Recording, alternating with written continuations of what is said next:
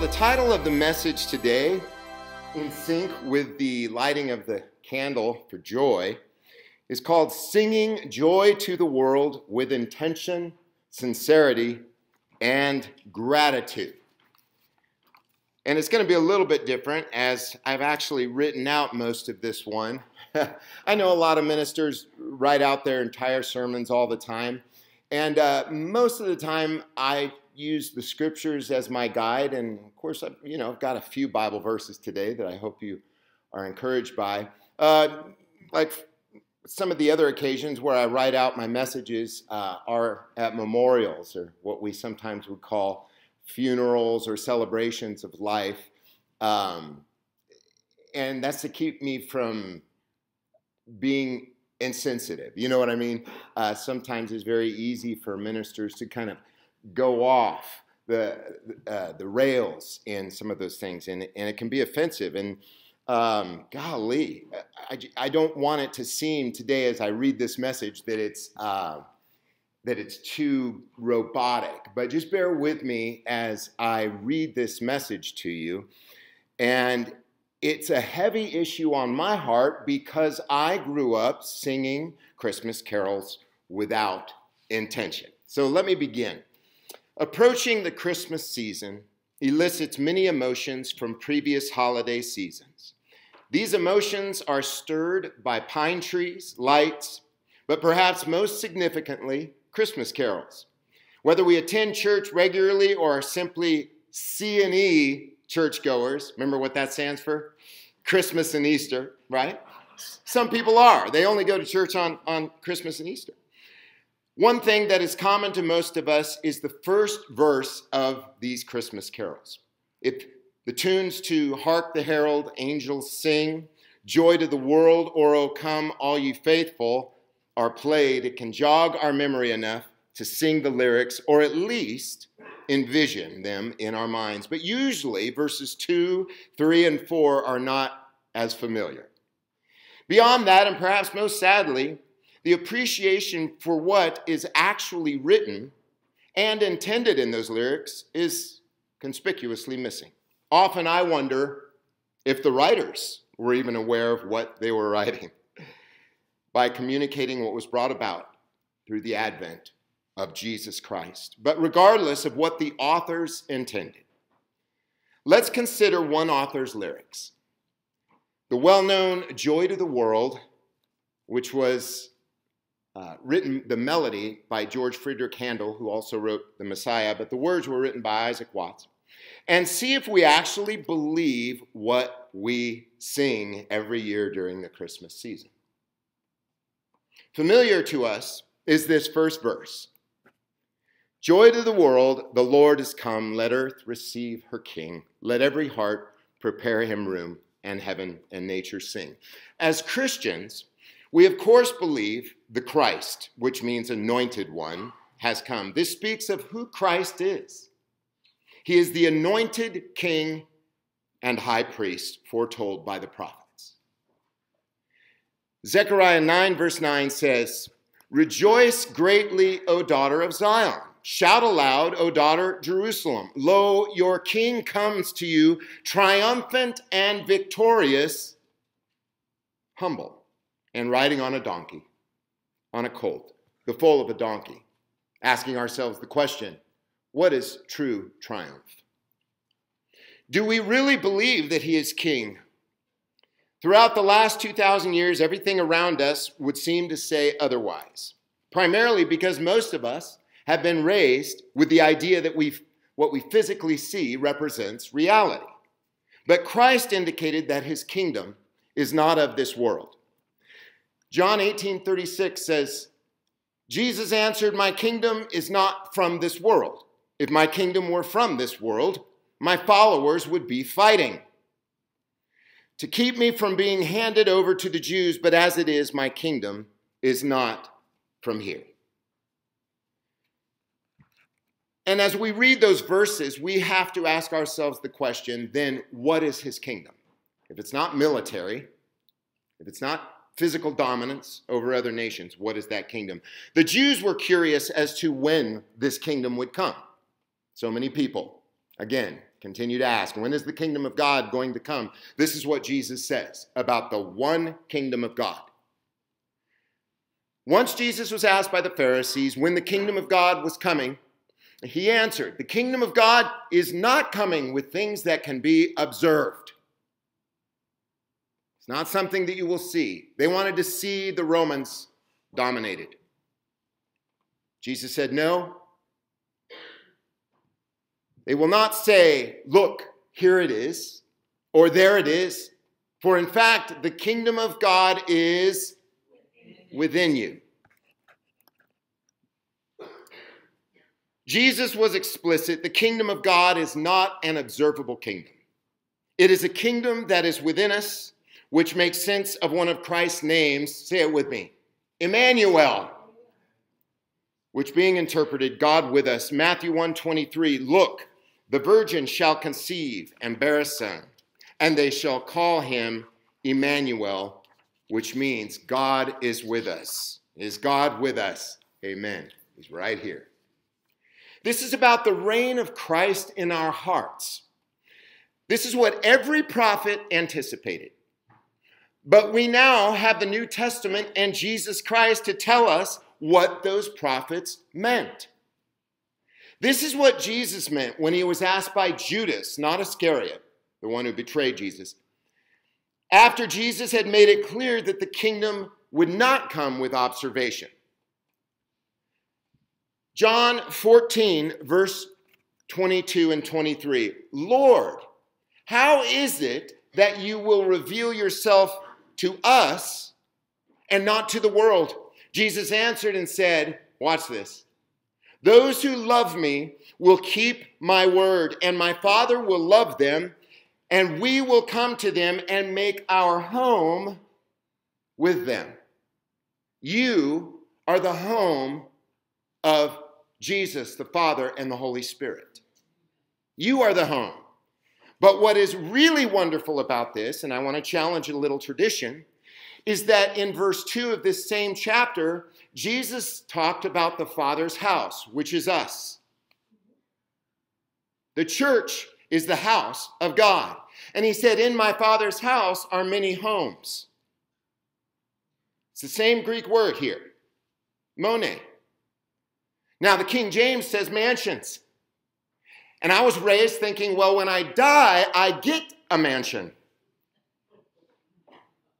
But what Jesus is saying, no, when we come, you will be our mansion. Same Greek word. In my Father's house are many homes. In the church are many dwelling places.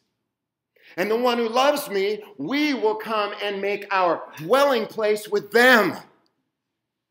Doesn't it feel good to be the home of the Lord Jesus? Amen.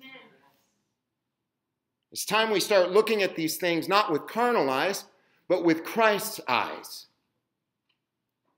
Let earth receive her king. Are we willing to admit that Christ is our king now and remove the traditional misconception that the Pharisees had, which was that Christ was supposed to be a military leader, to set up a kingdom in order to conquer the existing government?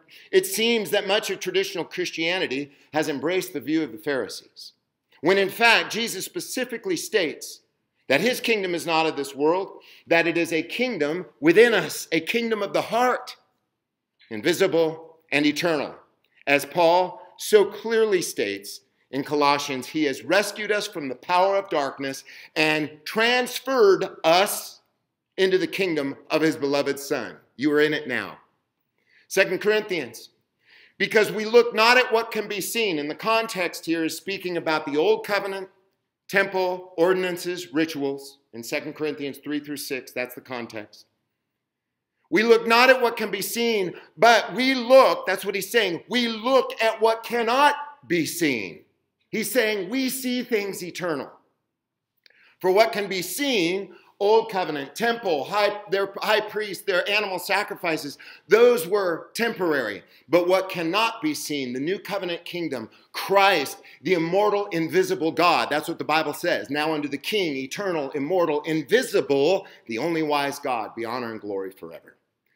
We look at those things which are unseen and eternal. and heaven and nature sing. This again is not referring to the outward manifestation of literal stars and the sun and moon singing out. Rather, it is a reference to God's people shouting for joy. After all, Paul tells us that we are seated in the heavenlies now in Christ. Now, we're there. In Ephesians chapter 2, but God, who is rich in mercy, amen, out of the great love wherewith he loved us, even when we were dead in our trespasses, made us alive together with Christ. By grace you've been saved. Nice parenthetical statement there. And raised us up with him and seated us with him in the heavenlies in Christ Jesus. And this is just as the psalmist prophesied. The heavens, which is us, you say what? The heavens declare the glory of God, and the firmament proclaims his handiwork. The heavens represent the church, proclaiming God's glory. And Paul confirms this. I'm not just pulling this out of my hat. Paul confirms this, that this is what the psalmist is prophesying when he quotes this very passage in Psalm 19 in Romans chapter 10. That through the proclamation of the gospel of Jesus Christ, God's people are declaring his glory. We are the heavens declaring Jesus. Verse 2 of Joy to the World elaborates on nature repeating the sounding joy, naming fields, floods, rocks, hills, and plains. All metaphors used in Scripture to refer to people. Joy to the world, the Savior reigns. Let men their songs employ, and women, of course, we know that. While fields and floods, rocks, hills, and plains repeat the sounding joy. Several verses indicate this praise from such objects. What do they represent? What do they represent? Are we insisting that these objects are physical, or are they something deeper and more beautiful that God is speaking about his people? Isaiah 55. We used to sing this at the end of many of the services at Page United Methodist Church in Page, Arizona. You shall go out with joy. Remember that song? We shall go out with joy and be led forth with peace. Remember that? We would sing it as if it were fulfilled. It says, you shall go out in joy, be led back in peace. The mountains and the hills before you shall burst into song, and all the trees of the field shall clap their hands. Amen? That's us. Now, I will say, when you hear wind blowing through these trees, that should elicit the sound of praise to you, because that tree represents you. The Bible calls us trees, remember? Isaiah 62. He calls us box trees, pine trees, fir trees, acacia trees. Psalm 1 says, we are planted as trees by rivers of living water, amen? That's us clapping our hands because of King Jesus. Instead of the thorn shall come up the cypress. Instead of the briar, this is all figurative language, metaphorical language. Instead of the briar shall come up the myrtle, and it shall be to the Lord for a memorial, for an everlasting sign that shall not be cut off. Amen. Isaiah even prophesies of valleys being exalted and mountains being brought low. We've talked about this before in the famous Christmas text. Every valley shall be lifted up, and every mountain shall be made low. The uneven ground shall become level, and the rough places plain. Well, Jesus interprets this the following way. Matthew 23, all who exalt themselves, those mountains of pride, they will be exalted or humbled. And all who humble themselves, and Peter quotes this too, will be exalted. Tradition is further challenged. Bear with me here. Tradition is further challenged with the verse 3 of Joy to the World. Do we believe this is fulfilled? I do.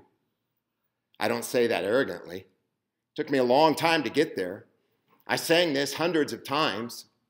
That's probably an exaggeration because I've only been alive 56 years. So, 56 Christmases. No more let sins and sorrows grow. Do we believe this is fulfilled? I do. Nor thorns infest the ground. Do we believe that's fulfilled? He comes to make his blessings flow far as the curse is found. His blessings flow. What did Jesus say in John 7? The one who believes on me, out of his belly shall what? Flow rivers of living water. That's Jesus. That's the blessings, the heavenly blessings. And Ephesians says he has blessed us with every spiritual blessing in heavenly places. You are lacking nothing, as we will see. What is the curse that Jesus is referring to and Isaac Watts? Genesis 3. And to the man he said, because you listened to the voice of your wife and have eaten the tree about which I commanded you, you shall not eat of it. Cursed is the ground. You say, are you really interpreting this metaphorically? Jesus spoke about 4 types of ground. Do you remember? The parable of the sower. There was the seed that fell by the wayside. The bird snatched it up. The seed that fell on thorny ground and was choked. The seed that fell on rocks. It grew, sprang up real fast, but had no foundation. And then it said, then the seed fell on the good ground. Is that because we're good? No. God had to make the ground good to drink in the rain. Cursed is the ground because of you. In toil you shall eat of it all the days of your life. But what does Paul say about this curse? Christ redeemed us from the curse of the law. And I believe it's the same curse, and some people disagree vehemently with me. Being made a curse for us. He was cursed and gave us blessing. The blessings that were foretold in Deuteronomy have come upon us because the curse fell upon Jesus. Cursed is everyone who hangs on a tree. He bore our curse, and we received him as his blessing to us, eternal life. Watts elucidates the reversal of the Genesis curse through the birth of Christ and his death on the cross. Paul says, Christ has redeemed us. Many Christians have a dismal idea that the kingdom of God is about the future removal of physical thorns and briars, as if that is what the curse really was. But when we allow the rest of the Bible to interpret what thorns are, it is evident that in Christ these thorns, sins, and sorrows have been removed through the work of the cross. You say, wait, I still have sorrow. What does the Bible say? Surely he has borne our griefs and carried our sorrows. You say, but I sometimes cry. Different type of sorrow. He's talking about an eternal sorrow. These were the sorrows that he intended to remove. You are happy in Jesus. You are blessed in Jesus. He has carried our sorrows, yet we esteemed him stricken, smitten of God, and afflicted. But he was wounded for our transgressions. He was bruised for our iniquities. You were not wounded. You were not bruised. Christ was bruised and wounded. The punishment for our peace was upon him. We didn't get punished. Jesus got punished in our place. And with his stripes, we are healed. There's the true healing. Amen? Amen. You say, but I have cancer. No, you're healed. It's not about physical healing, folks. You're healed in God's eyes. Amen. Because you have eternal life and are spending eternity with him. So do we really believe that Christ has taken away our sorrows? As quoted above, do we really believe that thorns do not grow anymore? No more let sins and sorrows and thorns infest the ground. Do we believe that it was fulfilled? We sing it. What does the Bible say? Instead of the thorn, right, shall come up the cypress. Remember the trees? Instead of the briar shall come up the myrtle.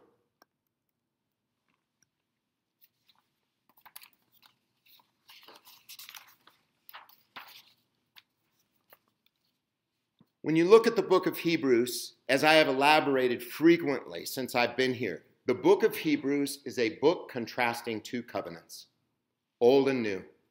Old high priest, old temple, old sacrifices, old altar, old rituals, and then the new and everlasting temple and our eternal high priest Christ. Hebrews uses this language to contrast the difference between believers in Christ and those who are trusting in their own self-righteousness. Now watch. The Genesis language rings clear. The earth which drinks in the rain that comes often upon it and brings forth plants fit for those by whom it is dressed, receives blessings from God. He makes his blessings flow, joy to the world. But that which bears thorns and briars is rejected and is a curse, whose end is to be burned. Those who trust in their self-righteousness bring forth thorns and briars. It makes us judgmental. It makes us critical. It makes us feel superior. God says that's thorns and briars. Those works are rejected. But those who trust solely in Christ, the Son of the living God and his work on the cross, drink in the rain, the living waters of Jesus, and are blessed of God. And then the last verse. Amen. He rules the world. How? With nuclear. No. Oh. Sorry.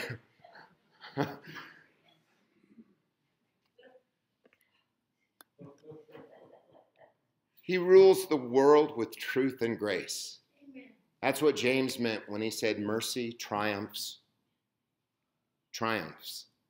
over judgment. He makes the nations prove the glories of whose righteousness? His. And wonders of his love.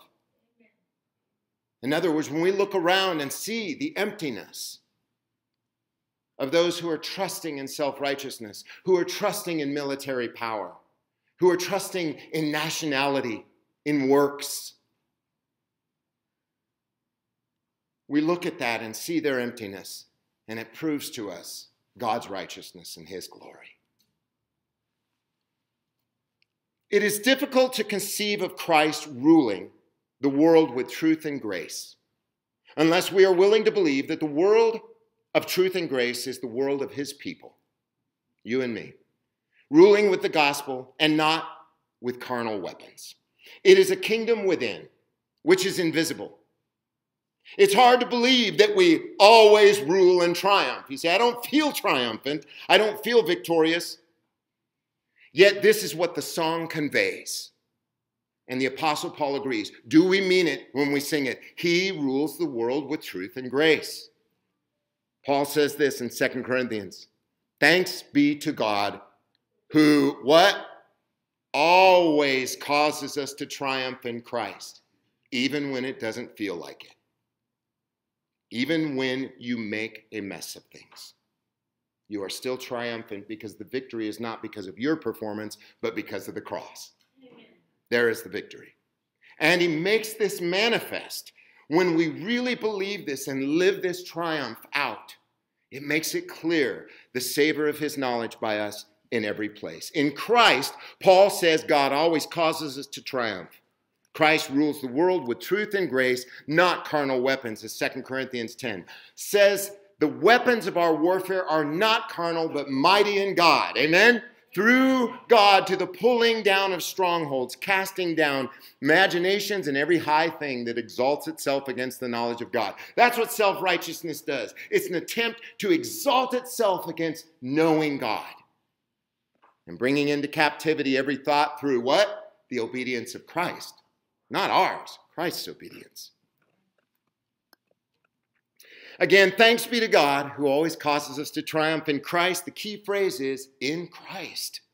This phrase is vitally important for the Christian to understand. All things must be in him in order to be accomplished. But in him they are indeed accomplished, and we are victorious now. Read that Romans 8:37 with me. We are more than conquerors through him who loved us. And then 2 Corinthians, which was written, by the way, before any of the New Testament was written.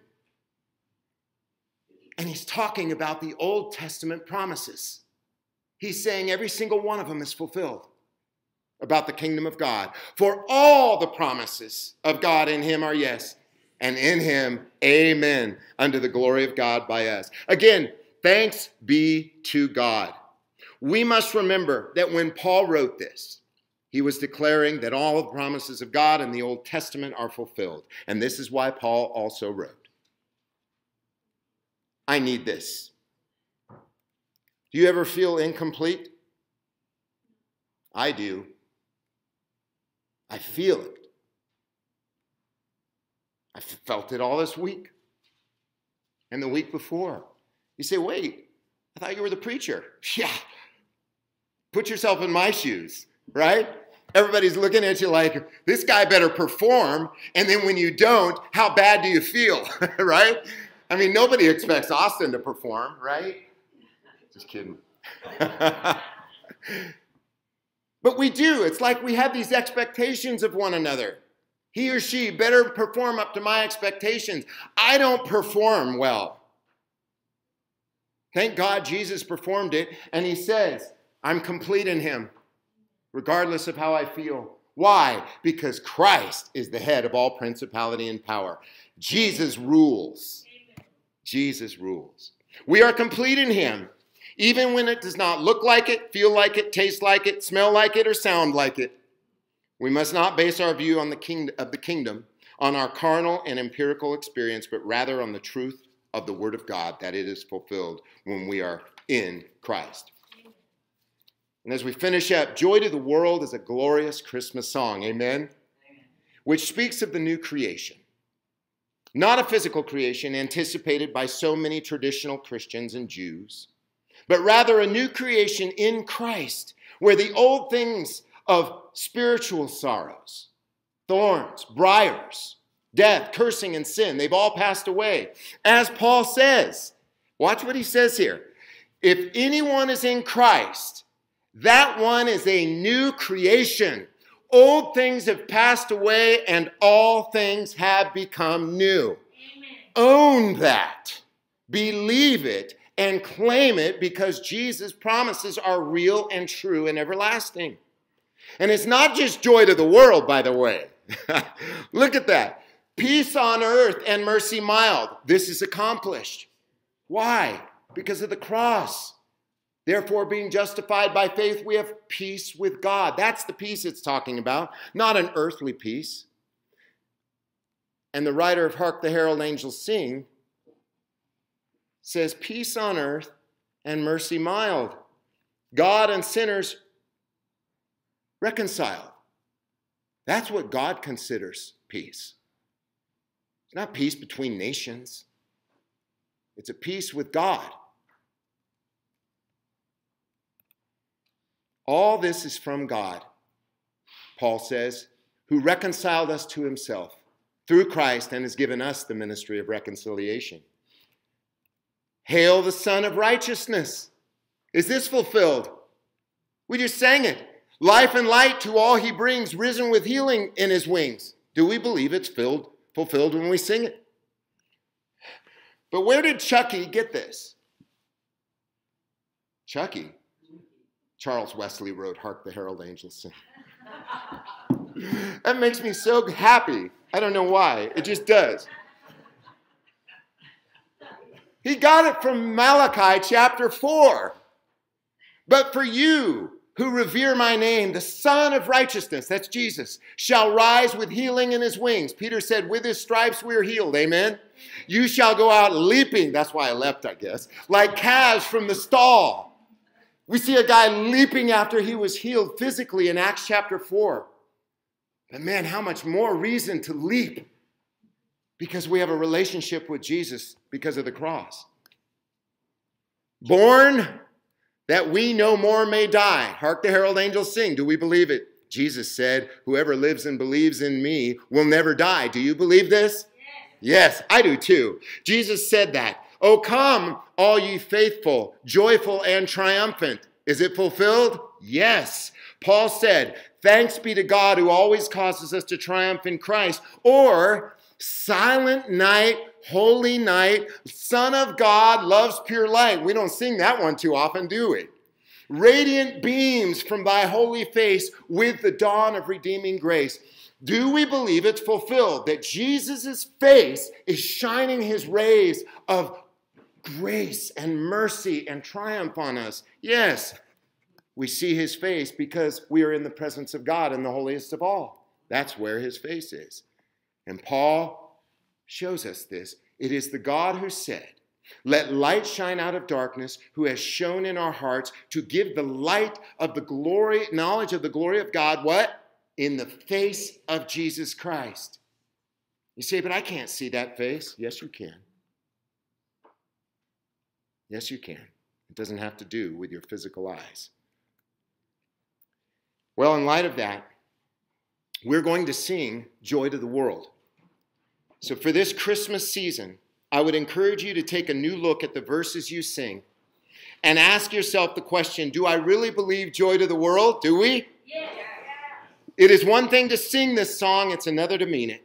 May God show all of us that these things are not things which are a hope delayed that makes the heart sick, as Proverbs says, but rather they are a present reality when we are in Christ. Hopefully this Christmas season will continue on December 26th.